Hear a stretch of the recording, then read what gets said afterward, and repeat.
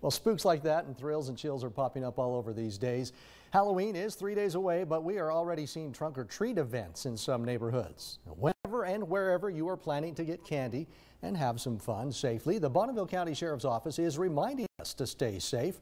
Parents and kids are advised to go only to familiar neighborhoods and to stay on the sidewalks. Drivers, you should also be more aware that pedestrians, more of them, will be out near the roads. And deputies will also be out in full force to reduce any sort of tricky situation. We're used to seeing our neighborhoods, get filled with parents and kids over, a small amount of time, and we're recognizing that could happen Saturday and or Sunday this weekend. And so our patrol teams and our deputies that are out patrolling are paying extra attention to those areas and hopefully trying to help people stay safe while they're doing that.